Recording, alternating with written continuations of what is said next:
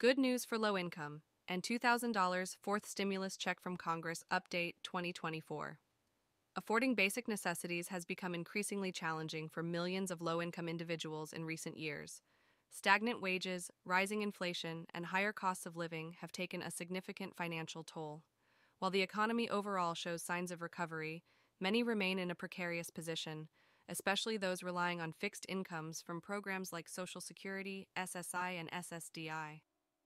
Two proposals currently under consideration in Congress aim to provide meaningful relief that could make a real difference.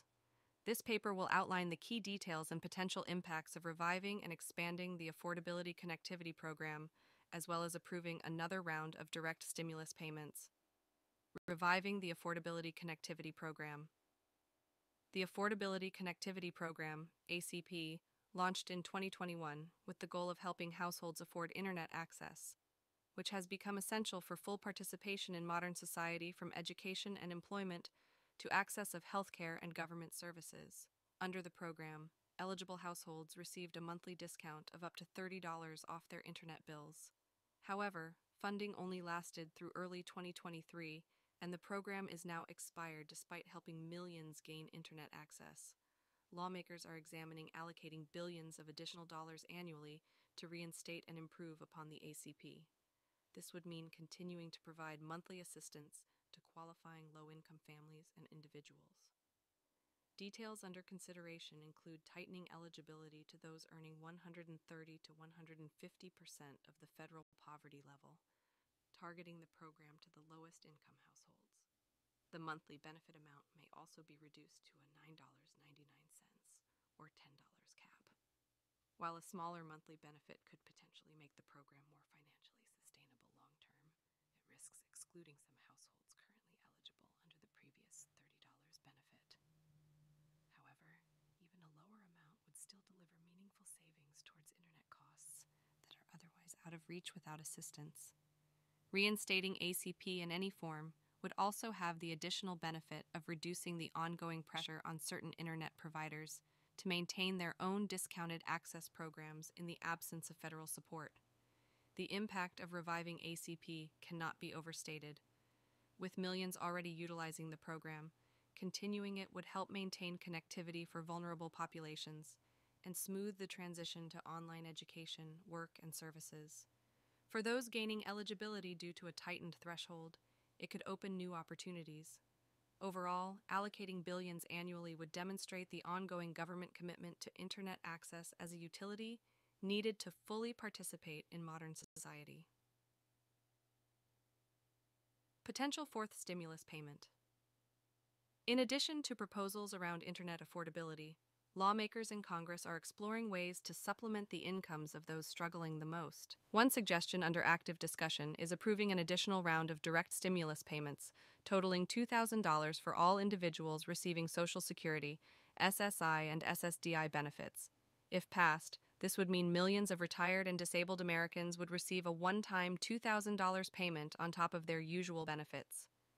For SSI recipients, the average individual payment is just over $800 per month, with the average Social Security retirement benefit around $1,657 monthly. An additional $2,000 payment could go a long way for meeting extra costs. Proponents argue those relying on fixed incomes through the Social Security system have been especially squeezed by rising prices. The latest inflation data shows an 8.6% increase in consumer prices over the past year. Meanwhile, the cost of food at home has jumped over 13%, and overall energy costs are up over 25% compared to 2021 levels. The proposed stimulus payment aims to directly ease some of this financial strain. Critics may argue this type of targeted one-time payment does little to solve bigger systemic issues, driving inflation over the long run. However, for millions of beneficiaries living close to the financial edge, an extra $2,000 deposited in their bank account could mean paying off overdue bills, filling their pantry, or covering higher heating costs this winter without having to make difficult sacrifices.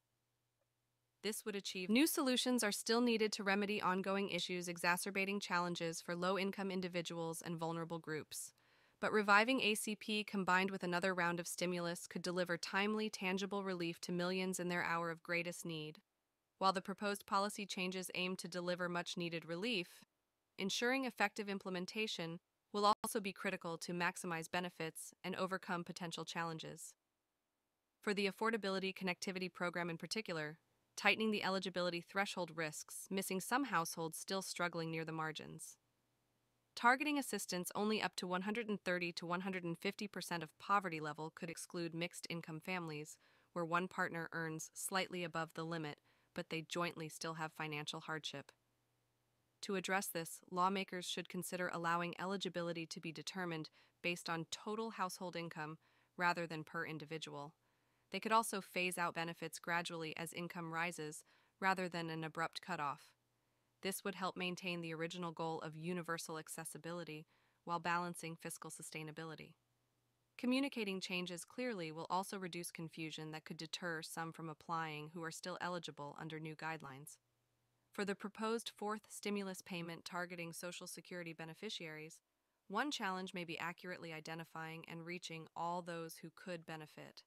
While the Social Security Administration, SSA, already has payment infrastructure in place, some individuals, especially recent retirees or beneficiaries who have moved, may have outdated contact information on file. This risks potential recipients missing out. To help overcome this, SSA should implement targeted public outreach, including multimedia messaging, community organization partnerships, and enhanced online tools for address updates. They could also automatically issue payments to all current and recent beneficiaries unless they proactively opt out. This shifts the onus to the agency rather than individuals needing to navigate red tape. Technology upgrades at SSA have streamlined processes in the past, and similar investments applied now could maximize payment delivery. These programs also present an opportunity for private sector cooperation. Internet service providers could supplement government subsidies with their own low-cost plans and connect more households. Community groups and nonprofits could assist with applications and help coordinate local technology access through public facilities. Bipartisan support from lawmakers indicates political will, now execution of fair, simple eligibility, and an emphasis on inclusive outreach will be paramount. Overall, these policy responses to ongoing economic hardship demonstrate how government, private entities, and communities can partner pragmatically.